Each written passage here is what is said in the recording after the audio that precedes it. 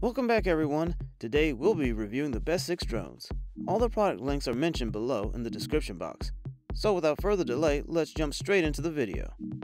The tiny and lightweight DJI Mini 3 Pro takes DJI's popular Mini drone series to new heights. The original DJI Magic Mini arrived in 2019 and was followed in 2022 by the Mini 2, which upped the video resolution from 2.7K to 4K alongside other improvements. But it's the Mini Pro 3 that really brings the wow factor to the sub 250G mini series. What's most impressive about this beginner drone is that DJI has managed to include a tri-directional obstacle avoidance system inside such a small drone, but that's far from the only improvement over its predecessor. The Mini 3 Pro's sensor is bigger. It's now a 1.3-inch CMOS chip. Its lens's maximum aperture has been increased to a bright f1.7. Its video capabilities have been vastly improved, and the camera can be rotated 90 degrees, enabling you to capture stills and video in both landscape and portrait format. Just when you thought the Mavic Mini was the most impressive small drone available, DJI has upped the ante with the Mavic Air 2, which sits comfortably between that model and the two prosumer Mavic 2 models. The overall design has been dramatically changed, and with improved connection to the controller, noticeably longer battery life, 4K video at 60 frames per second, 48MP stills from the new half-inch quad Bayer sensor, and a whole host of new functionality. This is a significant upgrade on the previous Mavic Air.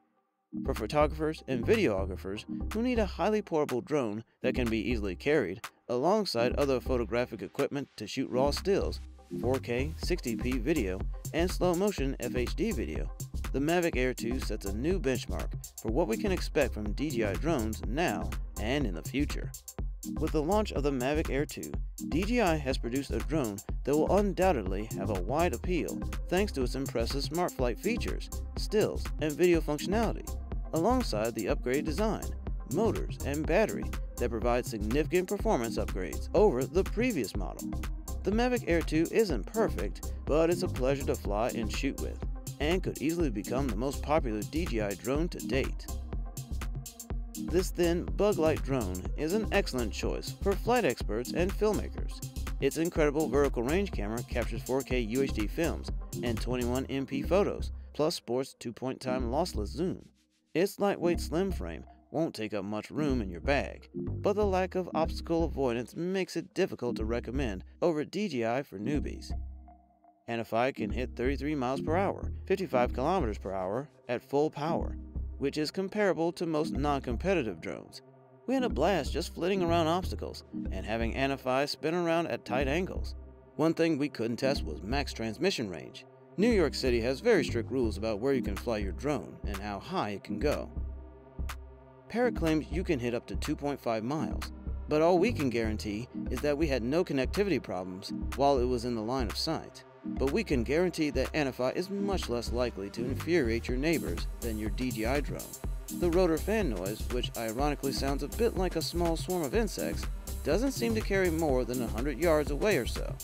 After the flight test, we asked picnickers around the model airfield how noisy they would say the drone was on a 1 to 10 scale.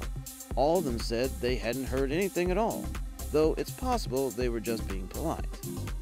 Autel has spent the last few years trying to convince drone owners that good drones are made by companies other than DJI. It had some success with the Evo 2, but it took the announcement of a new generation of Evo series drones to really convince drone fans that it could take on the market leader with highly innovative products. The initial announcement was in August 2021, but it took till early 2022 before the excellent Autel Evo Lite arrived, to be shortly followed by the Evo Nano. Initially, both designs had issues, although those on the Lite seemed less concerned than the reports about the Nano and its performance in so-called ludicrous or sport mode.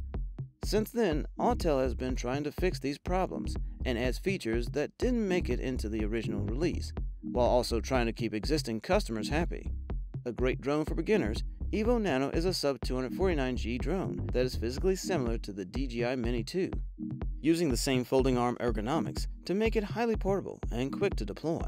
But where the DJI Mini 2 was more of a striped down design, the Nano has many features that DJI Air 2S owners enjoy. These include obstacle avoidance sensors, a sizable 1.28-inch sensor for capturing 4K video in low light conditions, and up to 48 MP still images, plus an enhanced communication system for long-distance flying. The Rise Tello is the result of a collaboration between leading consumer drone maker DJI and fellow Chinese startup Rise.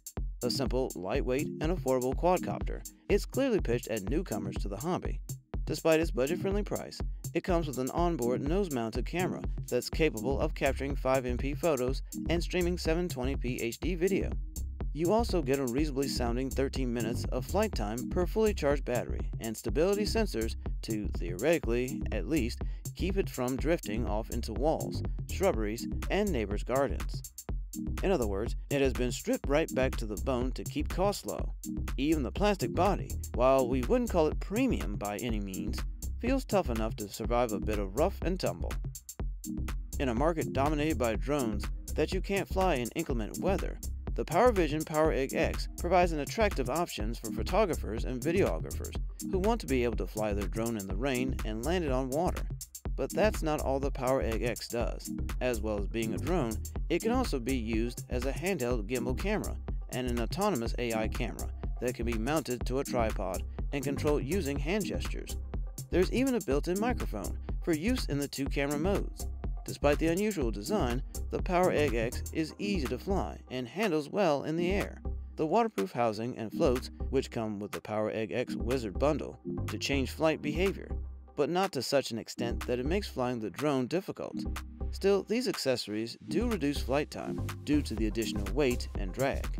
Landing on water is a strange experience at first because it goes against everything you expect from a consumer-level drone, but this quickly subsides and you can enjoy an entirely new way of flying and capturing stills and video.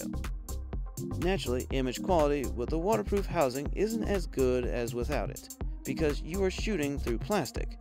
This can produce a small amount of distortion depending on the angle of the camera, but being able to shoot stills and video in the rain alongside the ability to land the drone on water when the floats are attached make the PowerEgg X Wizard unique. This opens up a range of creative and operational possibilities for photographers, videographers, and commercial drone pilots. Thank you for watching. If you like this video and want to hear more from us, please subscribe to our channel and hit the bell icon to get notified of our new videos.